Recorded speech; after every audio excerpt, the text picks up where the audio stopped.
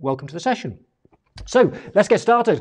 This is how it works in case you've not been to one of these Friday sessions before. This is all about the effective pricing software, where I usually show you something for 20, 30 minutes. But actually what's really important is me answering your questions. So you just need to let me know what you want to know about the software and I will answer them as best as I can.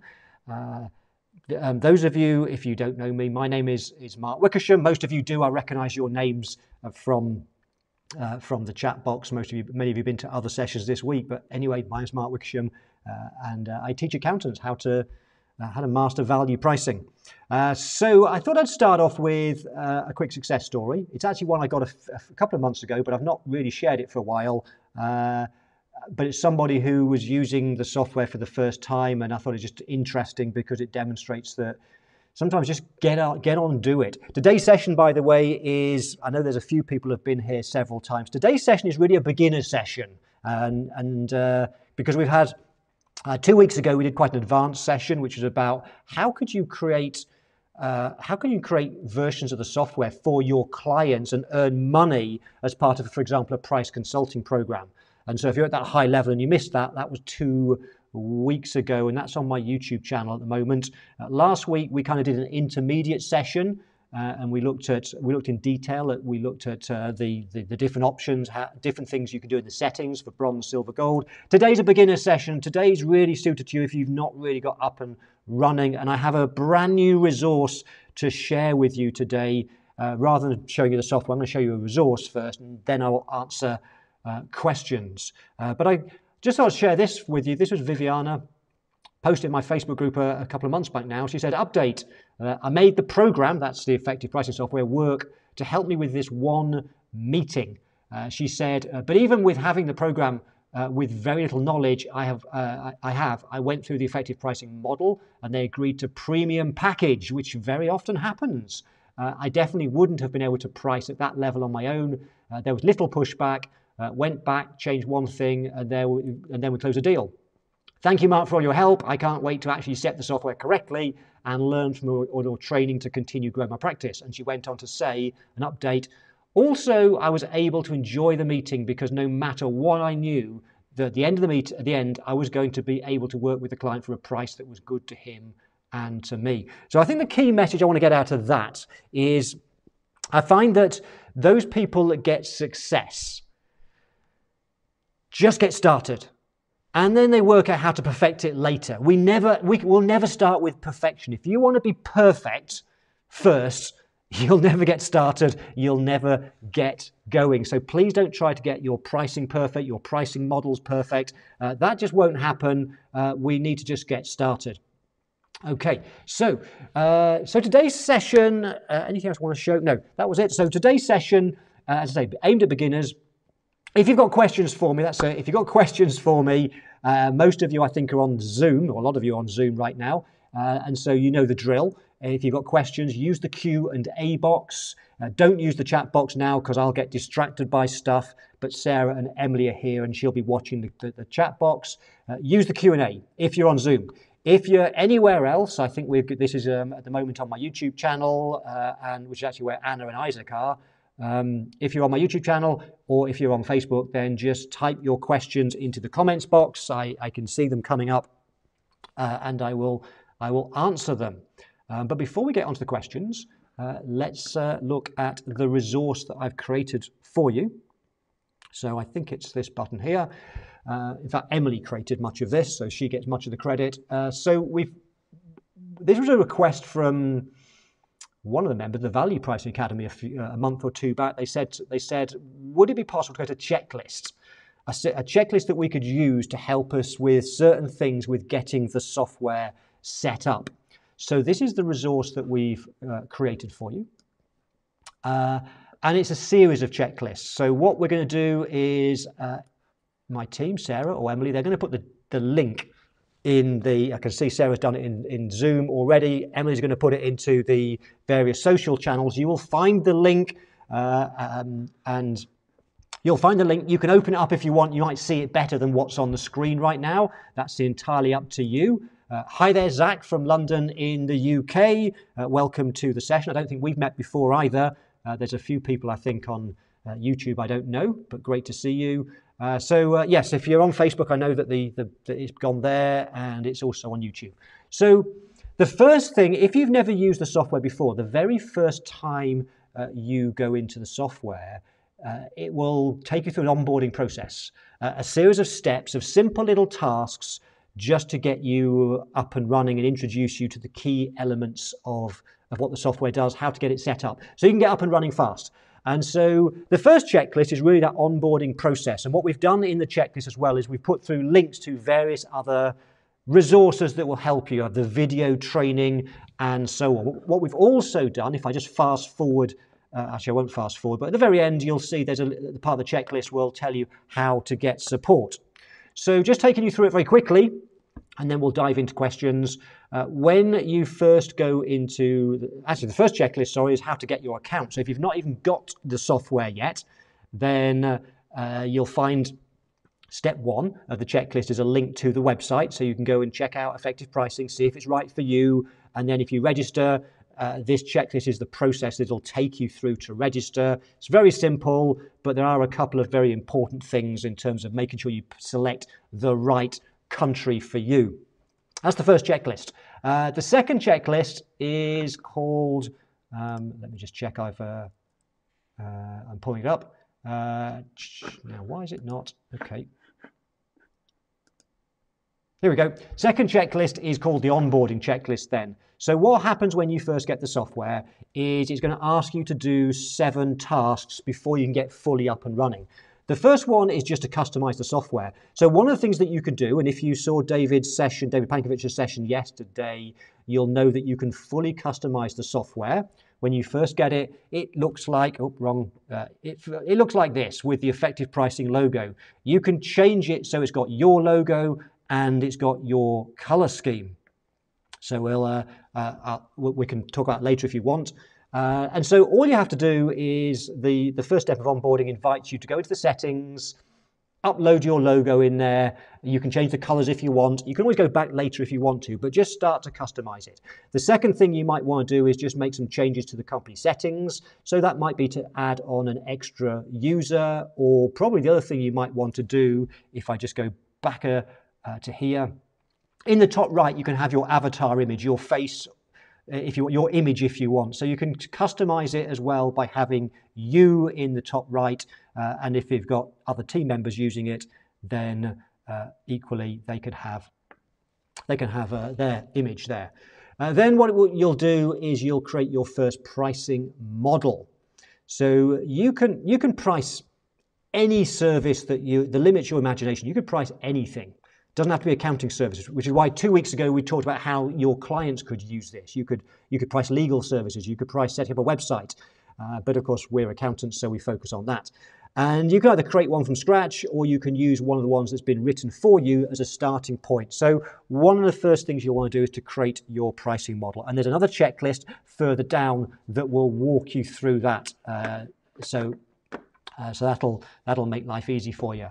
Then what you'll do is create your first proposal template, and I'll talk more about that in a second. So you can use the software to give a price and agree a price with the client in the meeting, and then when you've done that, after the client's left, you can produce a professional looking proposal.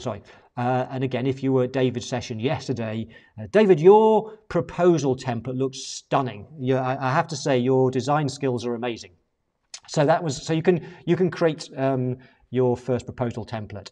Then in the onboarding, you do your first quote, and I suggest you do it as a test. Just play with it, go through the process.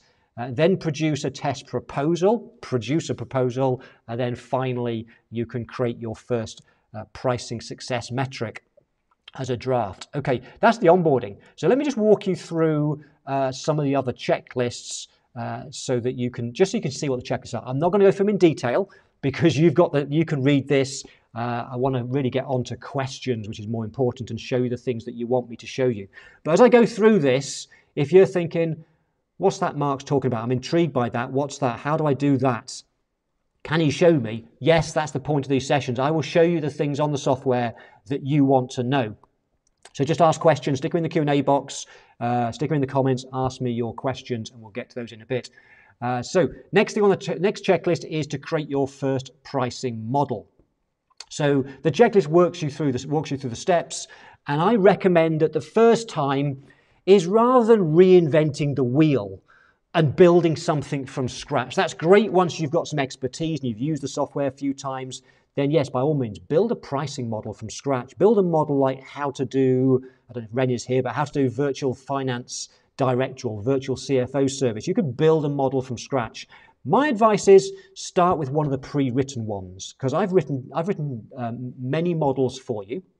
Which ones you get access to depends on your plan, whether you go for the starter plan, the full plan, or the pro plan. So if you go for the pro plan, for example, I've already written models for how to price annual financial statements, bookkeeping, how to price business startups, cleanup work, cloud setup, forecasting, payroll, tax returns, and so on. So my advice is the first time, grab from within the software an existing model.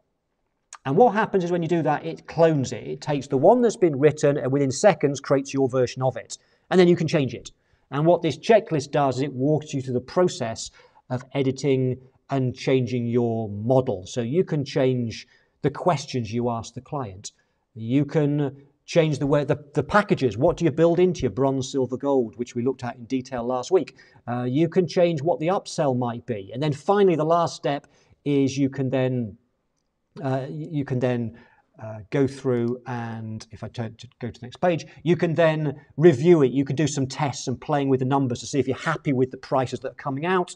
And if not, you can go backwards and forwards and keep making some changes. So this checklist takes you through the steps for doing that, for creating that first model.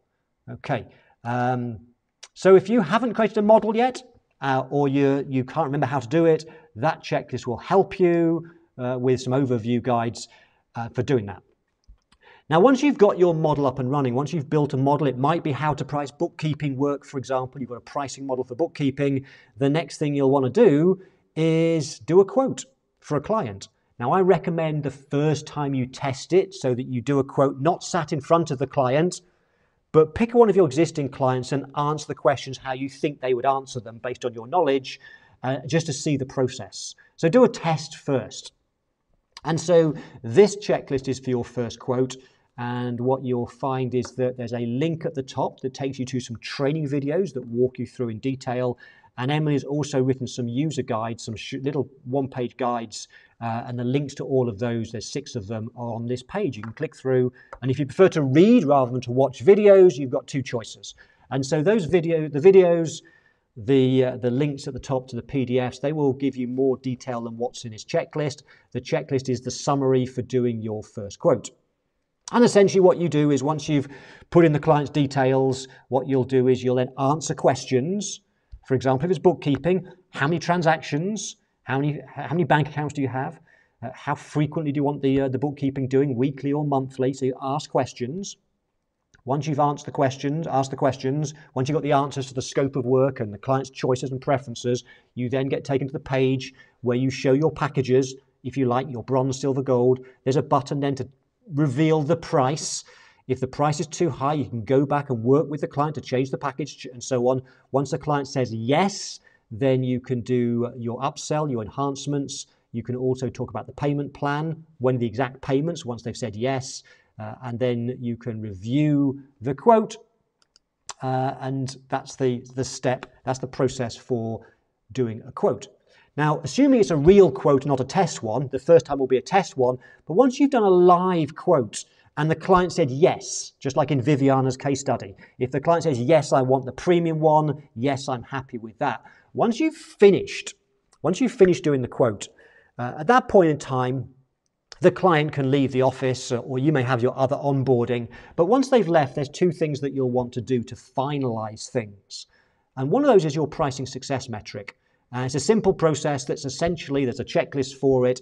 The purpose of the price success metric is you have a dashboard which tells you how you are getting on, how you're progressing with your pricing. Are you getting better prices than you would have done without the software using the old technique of time-based billing? And so you can track your progress. It invites you to score yourself and it creates a score for you. So there's a checklist there for that. And the other thing that you'll want to do is create your proposal. Now, on the subject of proposals, there are, if you haven't yet played with the proposals, there are two that you want to do first. So when you're working through the onboarding process, we mentioned earlier, when you work through the onboarding process, one of the things it will tell you to do is to create your first proposal. I recommend the two proposals you create first are two one-page proposals. There are two places in the software, two places where you might want to print out a nice proposal before you finish the process. At the end of the process, you'll have your nice, long, fancy one like the one that David showed in his webinar yesterday.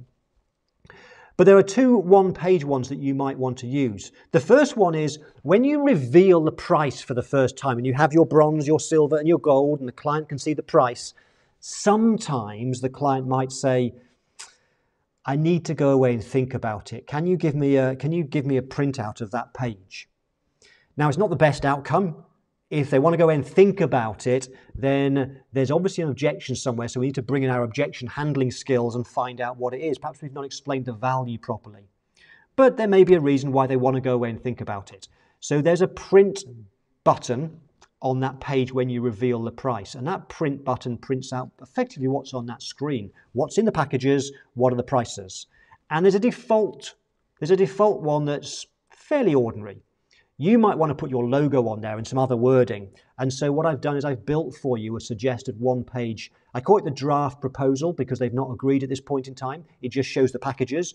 And so I've built for you a proposal that's called the draft proposal. So what I recommend you do, and if you follow this checklist, just grab that proposal, clone it, you can grab it, takes a few seconds, just seconds to do, and then make some changes. Make it yours, make sure your logo's there. You might want to add some text that says something like, this is a draft proposal for you, and whatever else you might want to add.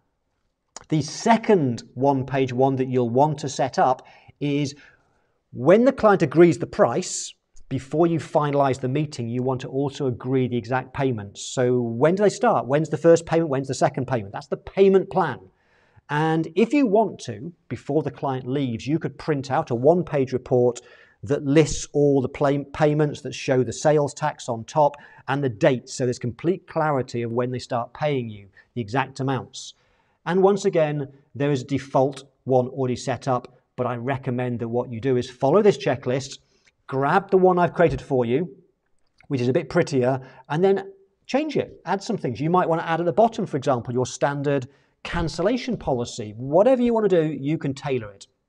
And then the final step, and this is a really important step with this checklist, is with these two one-page proposals, you need to go into all of your pricing models and tell them which one-page proposal to use in the event that you click on that print button at the appropriate time. Okay, if anything I say confuses you, we can look at these things. If you've got questions, we'll dive a bit deeper. But let me just go through what else we've got in this document. So then you might want to create your full proposal or fixed price agreement or engagement letter, whatever you want to call it.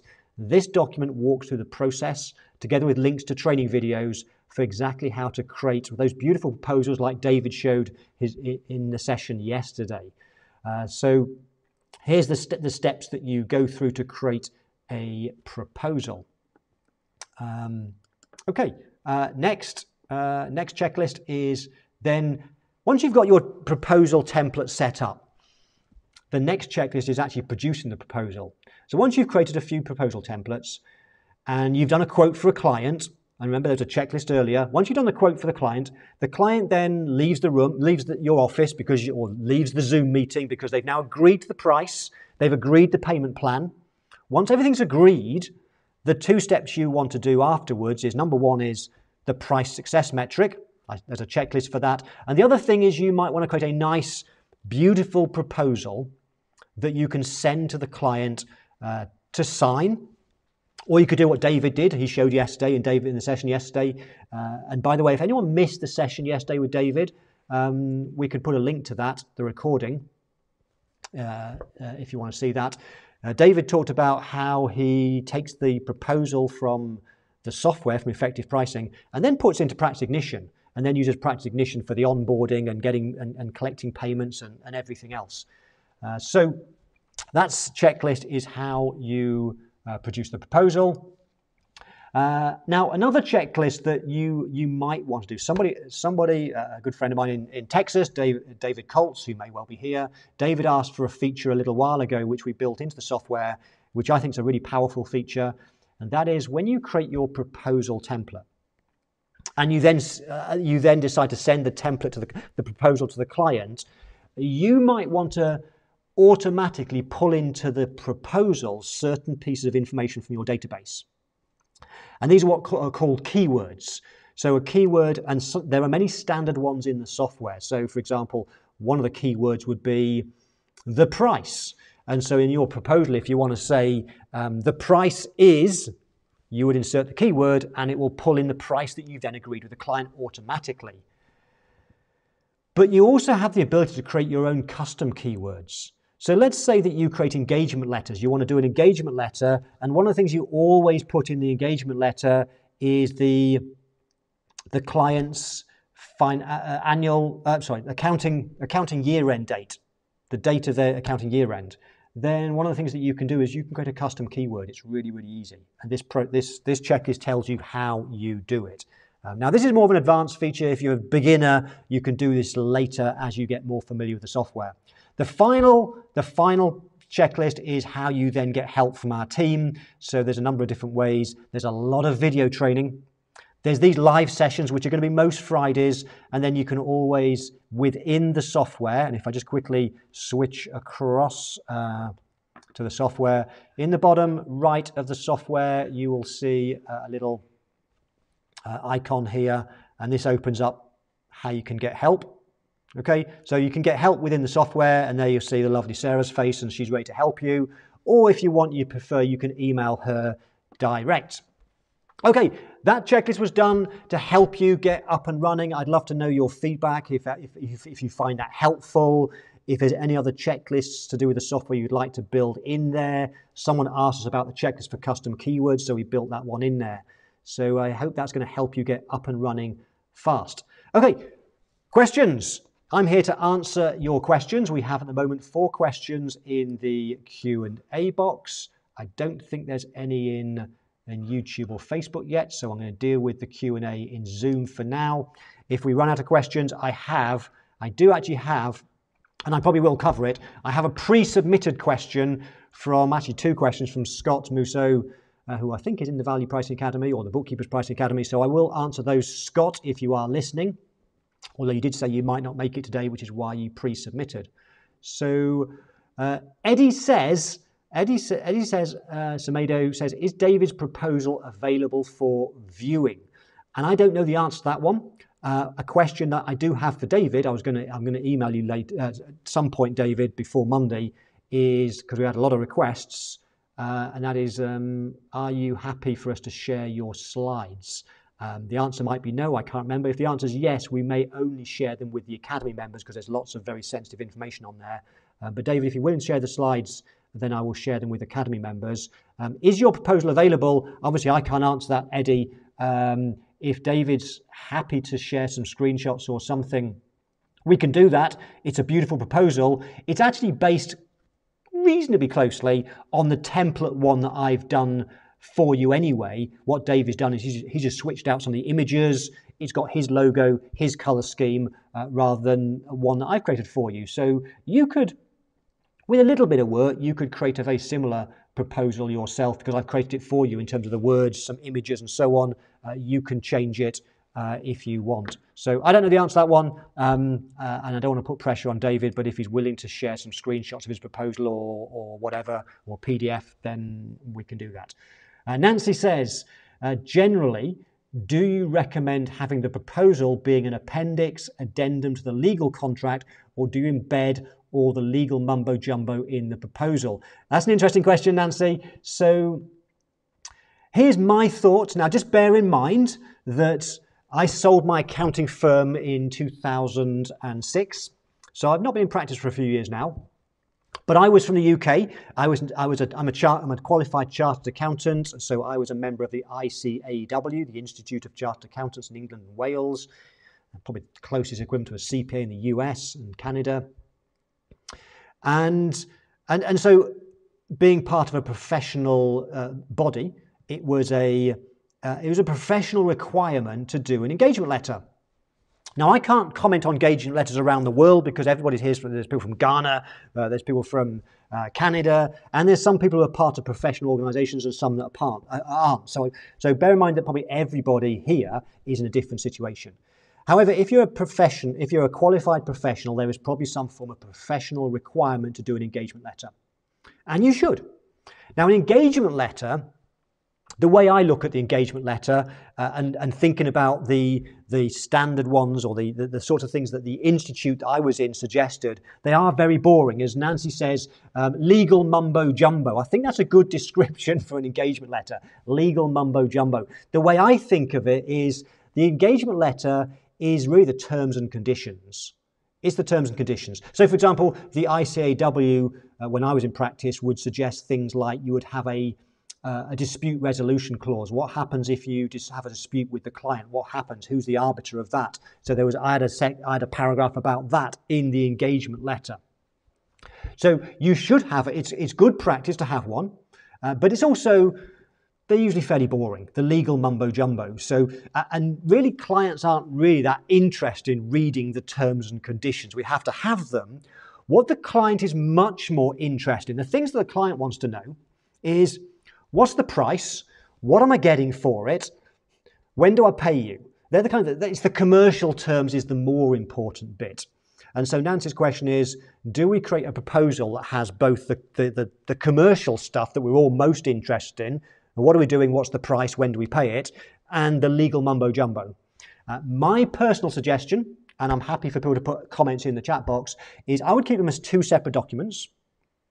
And get them to sign both. You should have both. I would keep them separate because I think that the proposal is the stuff that is, it's important stuff, but the proposal is also your sales document, if you like. You want to make your proposal read so it really builds up the value. You want to use great language and structure. You want to make it so that it's they're getting a great service, a great value. The price seems really small because you've chunked it down to monthly payments, whatever it might well be, all the techniques. And I've built a proposal for you in the software so you could use that as a starting point. So I would keep them both separate, Nancy. Now, with effective pricing, when you build your proposal templates, you can create an engagement letter template or engagement letter templates. You can have engagement letter templates and proposal templates / fixed price agreements. When you do a quote for a client, when the client agrees the price, then after the client's left the meeting, and I recommend it's done after the meeting, you then create the proposal and you select the particular proposal you want. I want the bookkeeping proposal, and then you can change it and tweak it for the client. Once you've done the proposal, you can then go back into that client's quote and add a second proposal. In other words, when you create a quote and agree a price with the client, you can actually assign to that quote more than one proposal. So that means you could have a proposal and engagement letter and assign both of them. Keep them separate is my suggestion to you. So thank you, Nancy. That was a great question. Let's see if Emily or Sarah could make a note about some of these key topics, because we'll put them in the timestamps. My team know what that means. So we'll have some engagement letters. Right, Sarah Kelly says, do you change the template, prices and questions for each client, or do you use one main template and allow the questions price to accumulate into a final customized price? Okay, Sarah, and I'm going to switch across at this point because some people are probably thinking, what's this software? So let me switch across, and I keep grabbing the wrong mouse. So when you go in to the software, on the left-hand side is all the services that you've set up. Now, I've set up a lot of services because I'm doing demos, so how to price payroll, forecasting, etc. And as I select these, I can then do the pricing process with the client. But if I go to, let me just move our chat system, our help system out of the way. The cogwheel in the top right of the software, I'm just moving my mouse. This is where you go behind the scenes and set everything up. And this is where you can customize it, put your logo, do your proposal templates. The place that you will go to most often is model management. So let me just go there. And what this will list at the bottom, it will, with a yellow button that says use model, it will list all the ones that we've written for you based on your plan. If you're on the starter plan, you will not see this many. You'll just get some introductory ones. And so if you hit use model, it clones it and you get a copy of it. Now I've made lots of models because I'm always demonstrating. So these are all the models that I've set up. So to answer your question, Sarah, Sarah, let me just read it again. Do you change the template, the prices and questions for each client? No, that'll be too much work. What you want to do is create a separate template for the main services. But once you've figured out for bookkeeping what the best questions are, then you'll use the same bookkeeping template, the pricing template for each client. The exception would be one of the things you might want to do, and it's really easy to do. It may be that you want to change the pricing model for specific types of clients. So let's say, for example, at the top of the screen here, I have one that's called Bookkeeping Full Model, which is the one I usually often demonstrate when I'm demonstrating how to price bookkeeping. Let's say that you've got a bookkeeping model like this one you really like.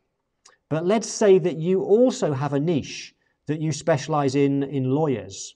And one of the things you found is that when you're pricing for lawyers, there's a few things you might want to do a little bit different, have some slightly different questions. So what you can do really easily is you build your model that you love, your main model. And then as I move to the right, you may see, as well as editing, there's also a button called clone. So if I clone this bookkeeping full model, what it will do is it will take a copy of it. The name will be called Bookkeeping Full Model, and you'll know it's cloned because straight after the name of the model, it inserts the date and time you've cloned it. So what you might now want to do is rename this. So I might say, right, I'm going to call this one Bookkeeping for Lawyers. And at the moment, it's exactly the same as my full bookkeeping one. I can attach a different one-page proposal, by the way. This is where you attach your one-page proposals I mentioned. But then what I can do is as I hit save and continue, this is now the workflow of building or editing your models. You can change the questions, you can change the packages. So it might be for lawyers, you want to call your essential full premium something different. You might want to use some different language that lawyers relate to. You might want to change the packages for your lawyer's version. It may be that in the questions, as well as asking, for example, let me hit the edit button, how many active bank accounts do you have? Lawyers might keep client accounts, bank accounts for clients where they hold client monies. And so if you're doing lawyers, that might be an important scope question.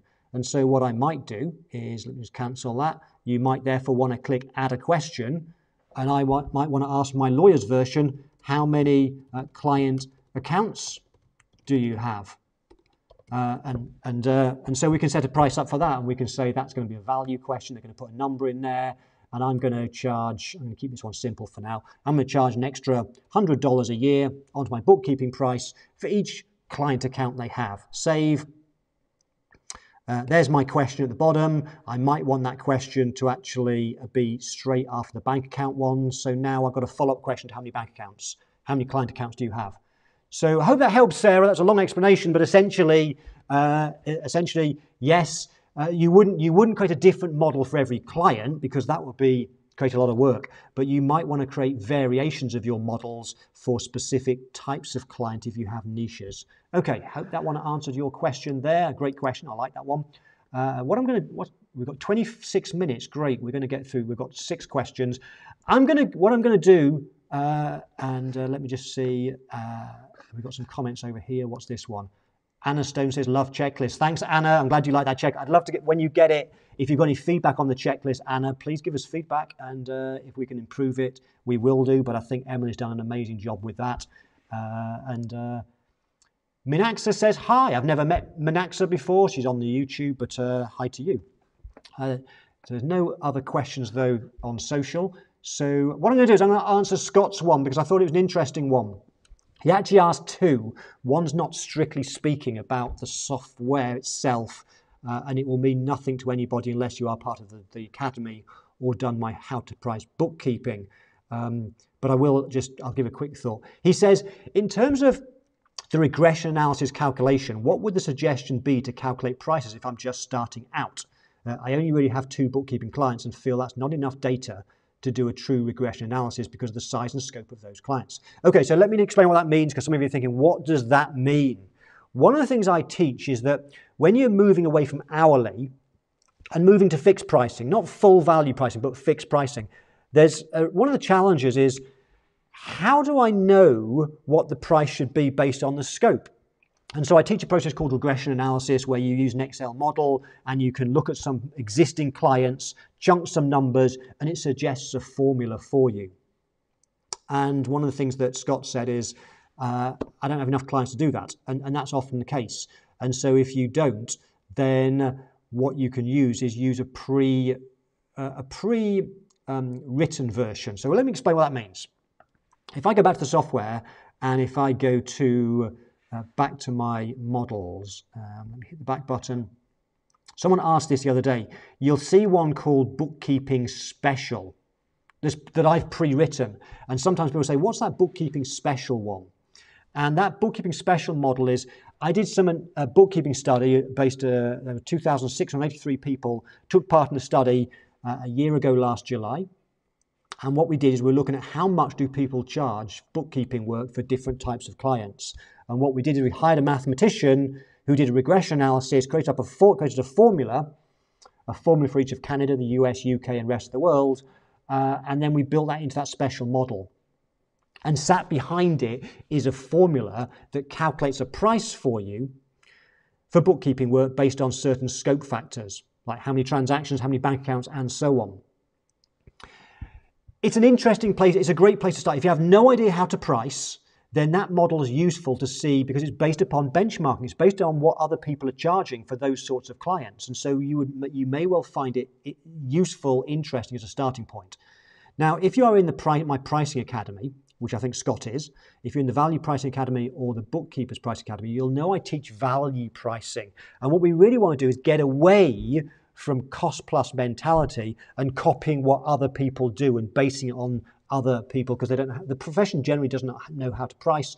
Most of the profession is too cheap, working too hard, and not making enough. So we want to make sure that we're pricing in a different way, in a better way. So Scott, if you're listening, if you're watching, my advice to you would be, if you want to get access, you can use that special model if you want, but my advice would be keep working on the value pricing journey. Now, the other question that he asked, pre-submitted one, which one that nobody else has asked, but I'm surprised nobody has. He says, is there a method or way to value price add-ons? Example, if a client approaches me and wanted my lowest package, but then 2 months later asked for something outside of the scope and add on a report or service, or would it ultimately be at this stage within the contract a fixed price situation? Any suggestions on that? So let me just give this some context first, just so you know what Scott is talking about. And I need to just go back. Let me just go back into the software. So let me do, what I'm going to do is do a quote. And I'll pick something relatively simple. Let me think. Let me try forecasting and hope this is an example that will actually work. So imagine someone wants you to do a cash flow forecast. It's Peter Rabbit wants it.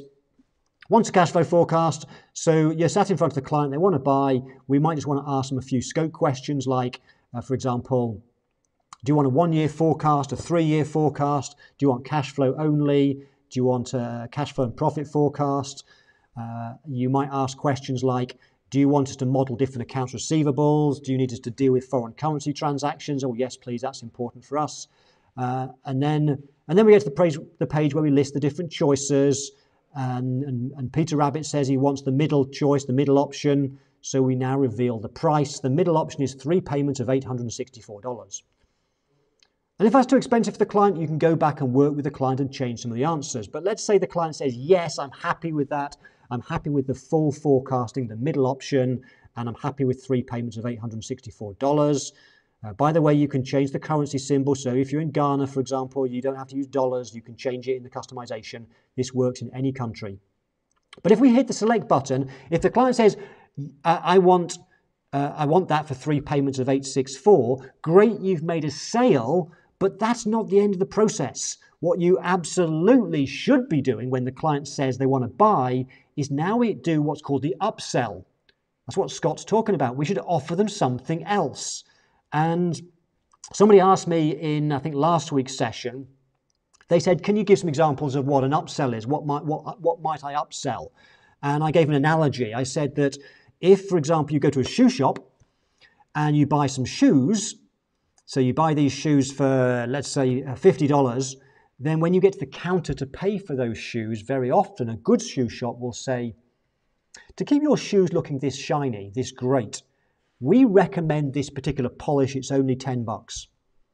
And what happens is many people say yes to that, because if they're buying $50 shoes and they want them to look, perhaps that's cheap, perhaps $100 shoes, they want them to look that great, then what's $10 on some polish that's going to make them look really, really good? And so the customer then pays an extra $10 for and pays more money. The upsell is extremely important. And the reason why you should always have an upsell is because the client's made the buying decision. The worst that can happen is the client says, no, thank you, I don't need that. But very often they'll say, yes, you increase the sale. So an upsell is really important. So in the software, when you hit select, what then happens is it then takes you to, it's called enhancements in the software. It's an upsell. It's an upsell. The reason why I put enhancements is because the client sat with you. You don't want the client to see it says upsell. And also I use the language enhancements because that's essentially what it is. An upsell is when you sell something that's related to what they've just bought. So think shoe polish is a great enhancement, an upsell to buying shoes. You buy a car and they will offer you the paint protection warranty so you can bring it back if you get paint chips. So a good upsell or good enhancement is something that is related to what they've bought, gives them a better result, and is usually a relatively small price. So Scott's question is there a method or way to value price add-ons or enhancements here? And I think what Scott's getting at is, what if I want to go through a process again of asking scope questions and preference questions and all this sort of stuff? No. The enhancement, the way the pricing works behind the scenes, you want to keep it fairly simple, because enhancements or add-ons, so for example, if we want industry benchmarking in this case as an add-on, in this case, it's simple. You can see that if you look at the price at the top, without the add-on, it was the clients agreed to $864 a month, remember? So the clients agreed to $864. Now we say to the client, when we do forecasting, one of the things that might really help is a really powerful one-page report. We call it our industry benchmarking, that compares you to other businesses in your industry. It'll really help you see how you're tracking, and it'll help you to understand how others in your industry are doing. Would you like that? Oh, yes, please, that sounds great. Now it's gone to 947. It's a relatively small price jump. And so, Scott, if you are watching, the reason why we keep the math behind the scenes simple for add-ons is because you don't want to overcomplicate them. If you want to offer something more complex, like you've done bookkeeping, and you want to offer them payroll, well, payroll's not an upsell. It's a different service. Payroll is what I call a cross-sell. If someone buys bookkeeping and then they might be interested in payroll, you want to have a different model in the software, because payroll is complex. You've got a different set of scope questions. How many employees have you got? Are they paid weekly? Are they paid monthly? Would you like us to do the end year filings for you? If you're in the UK, do you have P11Ds, benefits in kind?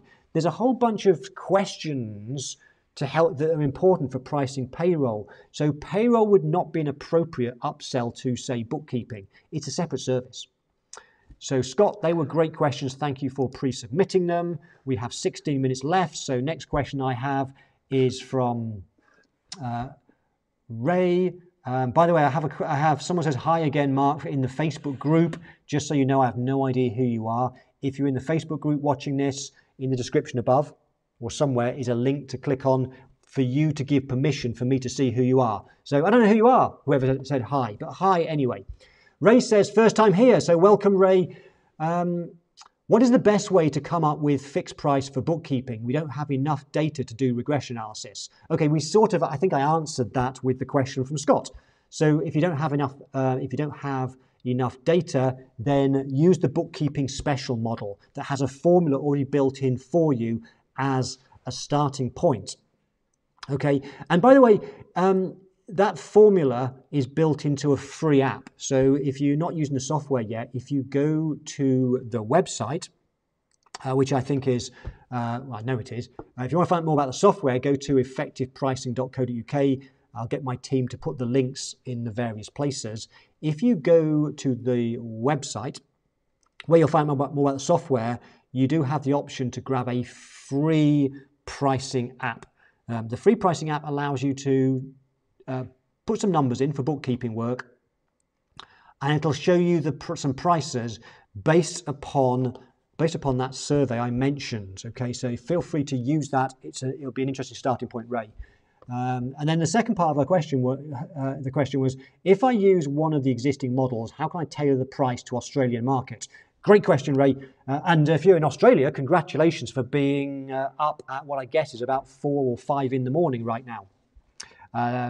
Okay, so very simple. Let me show you that. I'll go into the software. So if you're in Australia, a couple of things that you can do. If I go into settings, that's the cogwheel in the top right, and if I go to theme and design, then the first thing you'll want to do, this is where you can upload your logo. It's where you can change all the colors to your branding and make it your software. It's also where you can change your currency. So I guess in Australia, you'll keep it as dollars rather than you wouldn't put AUS in front of it or something. But if you're in South Africa, you might change that to Rand or whatever. So you can change the currency that you display the prices in. You can change the date format. If you're in Europe, for example, you'll have European date format. If you are in Europe as well, I know that Europeans have the thousands separators and the decimal points the other way around. I find that very strange. I live in Portugal now and I still find it hard to get used to. So if you see 1,000 euros, it's 1.000, 00. It's odd, but then yeah, that's what the Europeans do. That's the first change that you can do. If you then go into the models, so I'm going back to the cogwheel, and that was theme and design. If I go to model management, then you'll know, I said earlier, Ray, that I've created a number of different models for you. Now, what I've done with those models is there's me. What I've done with those models for you is I've put in some suggested prices to get you started. Now, they're suggested prices based on my experience. I've been in the profession now since 1988, and it's based on my experience. Just as a starting point, you can very easily change the prices. And one of the things I recommend, and I have a video on this, is that when you test a model, what you want to do is get 1 or 2 of your existing clients and not in front of them, but just put their details into go through the process like I did with forecasting just now, answer the questions, see how the price comes up. If it's too high or too low, go and tweak the model. But here's the other thing that you can do. So you're in Australia, and if you're in somewhere like South Africa, this would be really important as well. The prices that I've built in to get you started are prices that are based on US dollars. So let's say, for example, that you want to use this model for setting people up on a cloud accounting system. Let's say Xero. So I'm going to hit Use Model. So I've written this for you already. I'm going to hit this. It's going to clone it. Now I'm going to, let's imagine that you like Xero. So you're in Australia and you want to have a Xero setup model. We can change the name. You can allocate the one-page templates that you've created here. And then we go into Save and Continue. And this is where you now set up the questions and so on. But rather than building it from scratch, you've got my suggested questions and suggested pricing.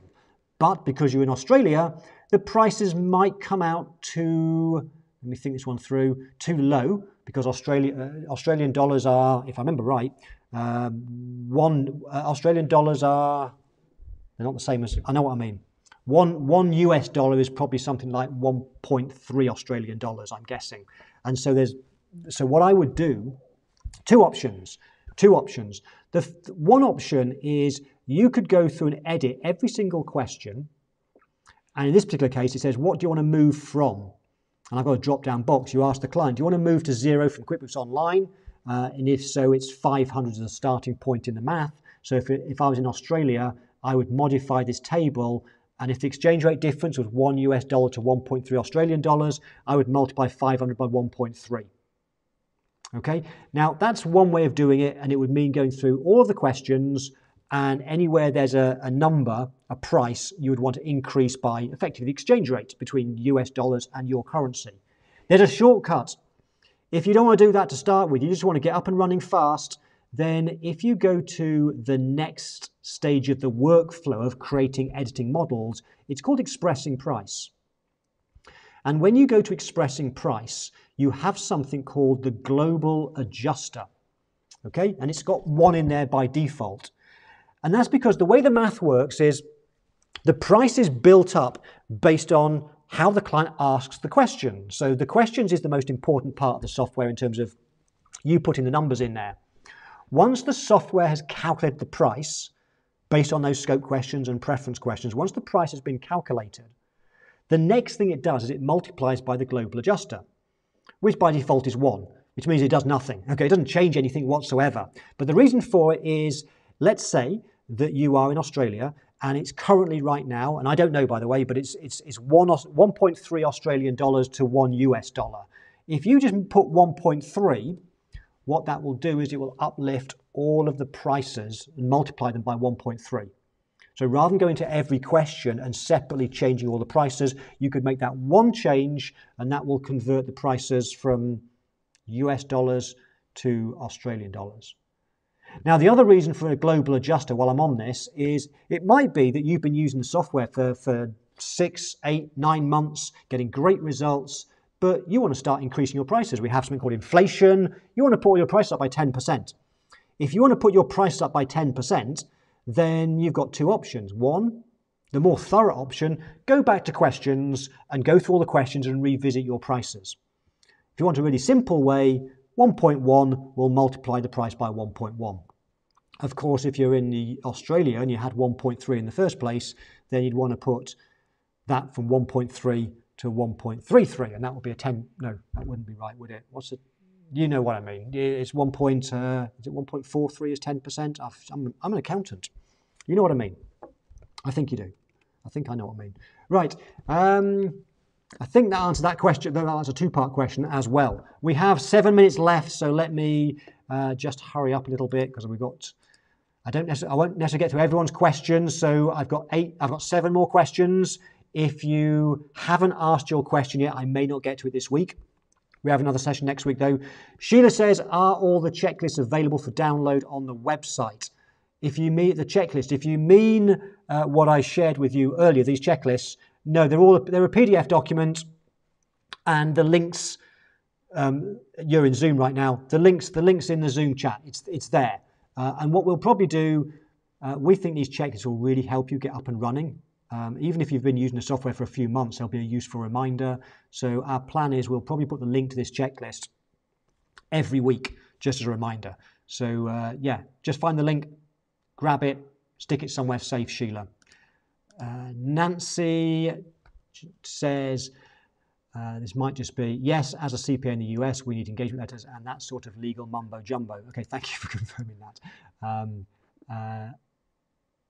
And Nancy says, I have a potential $100,000 plus meeting today. Nancy, I wish you the best of success with that. I hope you're successful, and please let me know how that goes. If it's, I'd love to hear, Nancy. Graham Costa says, ICAW still want legal wording. Yes. I remember, Graham, because obviously I'm guessing obviously you're an institute member. I remember that the institute, when I was in practice, had this kind of suggested wording for fees that said that something like our fees were based upon the number of hours it takes and the level of seniority. That was it. And one of the things that I think when I was first teaching value pricing, a lot of accountants in the UK were saying, Mark, you can't do that. You've got to charge based on the hour. And I was saying, why is that? And they were saying, well, that's what the ICAW put in their suggested template engagement letters. So a friend of mine, Steve Pipe, who some of you have met, he checked that with the ICAW. He says, is that really right? And they said, no. They said, you can charge, and this was, I think, the essence of the answer, you can charge your client in any way you want, including the phases of the moon, as long as it's agreed in writing and the client's happy with it. Okay, so you can price in any way that you want. I say that there are some restrictions in the US with Treasury Circular 230 that you can't use certain types of pricing for tax work, like percentage pricing, like contingent pricing, but generally speaking, anyway, I'm going off tangent, aren't I?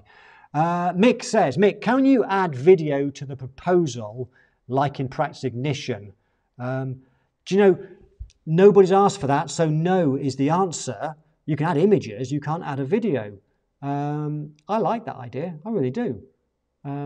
We are actually, and it might be too late, but we are just about to start the next sprint of the software with some enhancements to the proposal side of things. One of the things that wasn't available before is we've asked the developers to allow you to turn certain text into clickable links, which means that you can have a link through to a video. But you can't have the video embedded itself. But it's an interesting idea, Mick. We'll add it to our list of things to ask the developers. Okay, 4 minutes left. Mary says, do you ever value price based on annual revenue? I have tried this before, but not sure if that is built into the software. Yes is the answer. If you're pricing bookkeeping work, my personal view is that because bookkeeping from a scope point of view is largely data entry, and therefore when you're pricing bookkeeping work, you probably want your price to be based on some form of number of transactions. And in that research study back in July 2019, that's how most bookkeepers around the world come up with their price. It's based on number of transactions.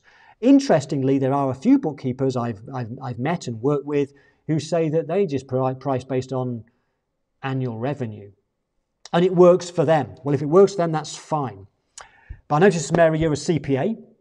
So when I was in practice, I started my accounting firm way back in 1996. I started off with time-based billing because I thought you had to do that. It wasn't until 1999 when I first came across Ron Baker and he taught me value pricing. And at the end of 1999, I wanted a pricing system to give clients, and more important, prospective clients, a fixed price there and then for annual financial statements. In the UK, we just call it annual accounts. And so I was wrestling in 99 with how to do it. And when I came up with the answer, in November 99, I wrote the first version of my pricing software. So this software actually goes back to, why have I got that screen? This software actually goes back to 1999. The very first version was written in my accounting firm. And when I was battling with the idea of how do I come up with a fixed price for annual financial statements, and I did this regression analysis I mentioned earlier in my own practice. I did the regression analysis, and I realized from my experience that the single biggest thing that impacted on the price I charged people for annual financial statements was the size of the business in terms of annual revenue. And so within the software, the very first question for annual financial statements, if you use that template, is what's your annual sales, what's your annual revenue?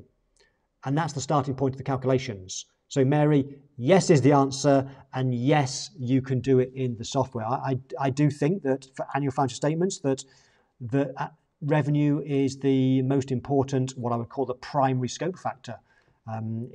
So for those of you who don't know what I'm talking about, one of the things I teach is that any service that we offer, we want to figure out what's the primary scope factor. What's the thing that has the biggest impact on the price? Bookkeeping, number of transactions. Payroll, number of employees, the number of payrolls we have to run. Annual financial statements, annual revenue. Tax returns, number of different sources of income. And I would always recommend in the software that primary scope question is the first question you ask, because that's the one that starts the ball rolling with how the price will calculate. Okay, Mary, that was a great question. Thank you for that. We have 1 minute left. And I have two questions. No, I think Graham's is a comment. So Graham Costa says they still have the hours per hour and seniority in their template. It doesn't surprise me, Graham, that the Institute haven't changed at all since I was in practice in 2006. Okay, so this is the last question. I know we've actually officially finished, but since it's Nina and she's a lovely person, And by the way, Nina, you asked a question recently about how you all avoid overwhelm. I've got loads of thoughts for you. And I was going to do a video for you, but I think what I might do is do a live training session, Nina, to answer that. Anyway, that's not your question here. Nina says, I price each service separately, but when I have a client that is looking for multi-services, for example, bookkeeping, payroll, and taxes, I bring it all together when they are looking for their overall monthly fee, or question mark. Yes, that's a good question, Nina. So I do recommend that all the main different services, and so in this example, bookkeeping, payroll, taxes, you price them separately with separate models. And there's a number of reasons for that. One is they all have different scope factors. If you try, you can in the software, by the way, you can make a combined big model that can be used to give a single price for a service that includes bookkeeping, payroll, and taxes. You end up building quite a complicated model. And there's some reasons why I suggest you do it separately. But Nina's question is, I want to bring it all together when they're looking for the overall monthly fee. So one of the things that we are working on, and there's a great suggestion from David Coltz again over in Texas, in Houston, which is on our development list, is a way. David's here. Hi there, David. We don't forget David comes up with wonderful suggestions. Unfortunately, so many we can't do them all at once, but they do get there eventually, David, like your custom keywords. So I still want to do the suggestion whereby you can do those three prices, and then in the software there's a functionality to bring them together and create one master proposal.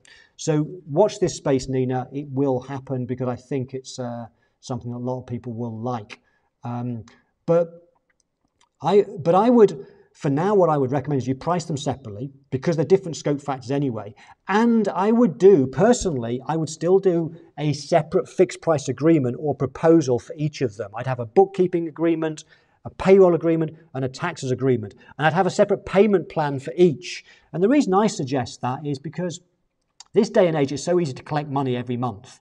Go cardless in the UK, whatever it might well be that you use. So easy to collect money and do the bookkeeping that I would keep the different recurring payments separate.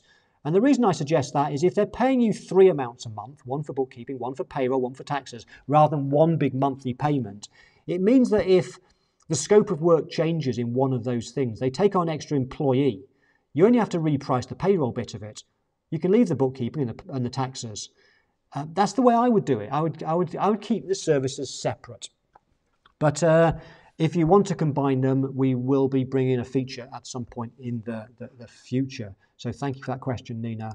And I think we'll just... and David's post in there basically has the same issue, which, yes, I know, David, because you gave me the feedback and it's not been forgotten. Okay, thank you for all the great questions. That was awesome. We have run out of time, unfortunately. But if you're in the Value Price Academy or the Bookkeepers Pricing Academy, we're live next week with all the Academy sessions, Monday, Tuesday, Wednesday, Thursday. If you're not, but you've enjoyed this session, I'm live again, same time next Friday. I don't know what the theme of next week's session will be yet. Today was a beginner one, so next week we'll probably dive into something in the software. If anyone's got any themes on something they'd like me to focus on, particularly within the software, last month we looked at menu pricing and I went through how to set that up. If anyone's got any requests for next Friday, let us know via the Facebook group, and I will spend the first 10-15 minutes looking at a theme, and then we'll answer questions again. Okay, thank you so much. Have an awesome weekend, and I will see you online very soon. Bye for now. Take care.